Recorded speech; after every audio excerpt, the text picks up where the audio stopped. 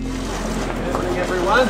The duties imposed on or announced yesterday on softwood lumber, while punitive, they are lower than even what the industry was anticipating. Is that a sign to you that perhaps what you're doing is, is successful, that you're able to get through to the Trump administration?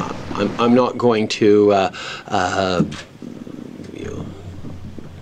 be a pundit on this. I'm very much focused on being constructive, on working through the relationship, ensuring that we're moving towards a deal. I think we recognize that this approach is consistent with the approach they had at previous years, if indeed not quite as much as some industry analysts had expected.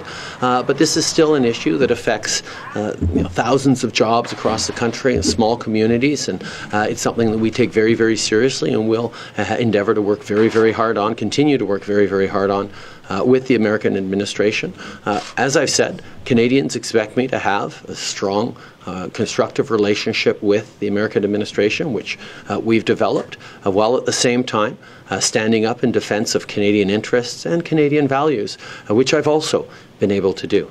That is what's going to continue to be our focus as a government, and that's what we're going to be working on throughout the summer as we hope to come to agreements on a number of files that are outstanding, including the softwood lumber file.